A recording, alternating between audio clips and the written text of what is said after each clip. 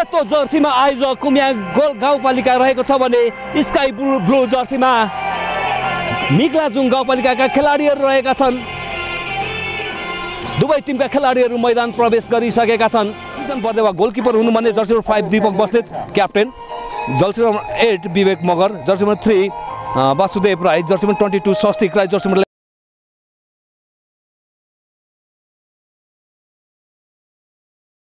देवनारायण दाहालको यो विसेलसँगै खेल सुरु भएको छ। यहाँ विवेकबाट बल पोजिसन खोसेको छ। यहाँ दिनेश शर्मा उनले पास खेले दिए हेमन्त दनालाई, अर्को राम्रो पास, एउटा गोलको अवसर छ। यहाँ गोल जर्सी नम्बर 8 का सुनिलले यहाँ गोल गर्न सफल भएका छन्।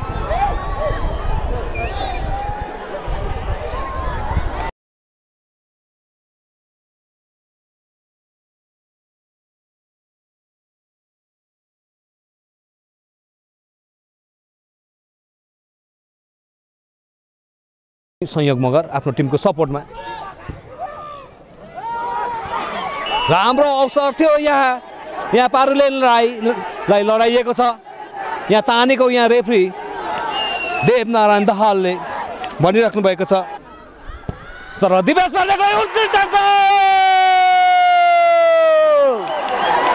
बर्देवा मिक्लाजुङ गाउँपालिकालाई गोल गर्न सफल भए। उनको सोझै प्रहार कुम्याक गाउँपालिकाका किपर पङ्गाङ लाउतेले जजमेन्ट त गरे तर बचाउन पनि सकेनन्। उनले यो सङ्कट टार्न सकेनन् र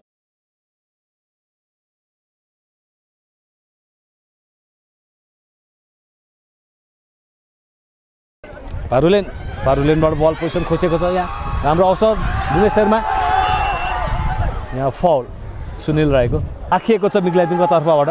उनले राम्रो अवसर, एउटा होल, यो गोल एक मार्फत गोल गरेका छन्। यहाँ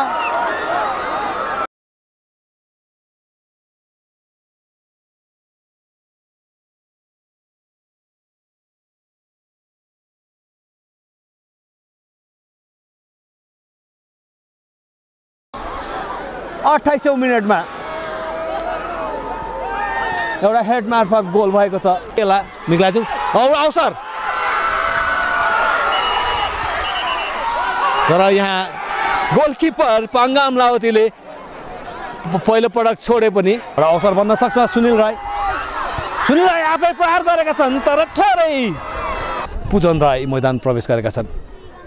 उत्कृष्ट प्रहार गोलमा परिणत हुन सक्थ्यो तर यहाँ लोकेन्द्र थापा 1 वर्सेस 1 मा यो गोल लोकेन्द्र थापाले उत्कृष्ट गोल गरे यो इन्जुरी टाइममा।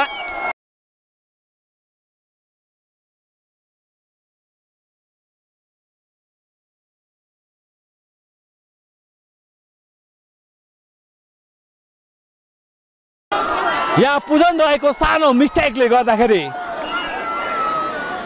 कुम्याक गाउँपालिकाले फराकिलो गोल अन्तर निकाल्न सफल भयो। अब र यो विसलसँगै खेल सकिएको छ। देवनारायण दाहालले अन्तिम विसल पुगे र यो जित रह्यो कुम्याक गाउँपालिकाको। 3-1 गोल गर्दै कुम्याक गाउँपालिकाले तेस्रो संस्करणको उपाधि पनि चुमेको छ।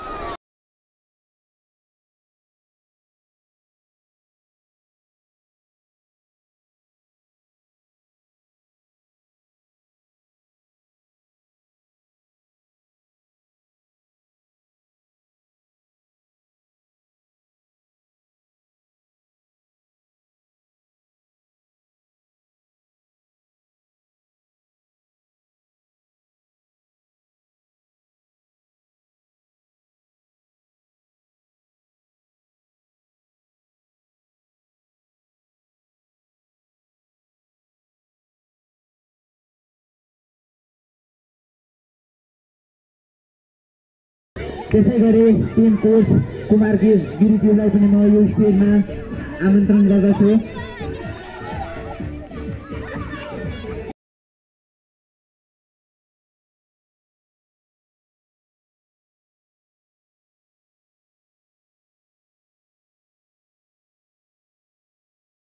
अजय समान्थे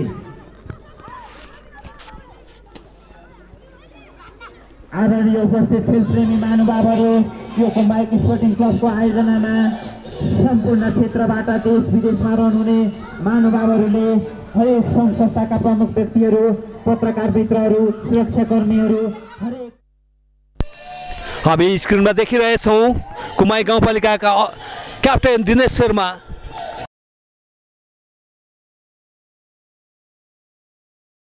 सहयोगीदाताहरूको लिस्ट हामीहरूले अबको 7 दिनभित्रमै सार्वजनिक गर्ने बाचा गर्दै पनि